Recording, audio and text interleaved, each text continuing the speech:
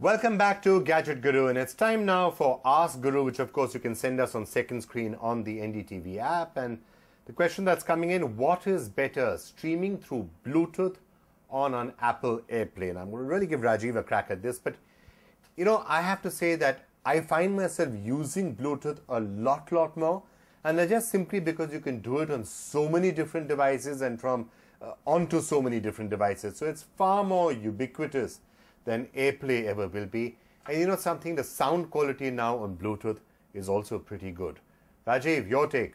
You know, I've got to say this is an interesting question, but if you really look at it, Bluetooth in the way it's moving ahead now in every which way. Airplay really was the purest standard in wireless, and that's a kind of an oxymoron because the minute you go wireless, you are going to lose some quality for sure in that transfer. But now with the way now Bluetooth is coming around with, low energy Bluetooth and Bluetooth 3.0, I think eventually this war of wireless music will be won with Bluetooth. But right now, Airplay a little ahead.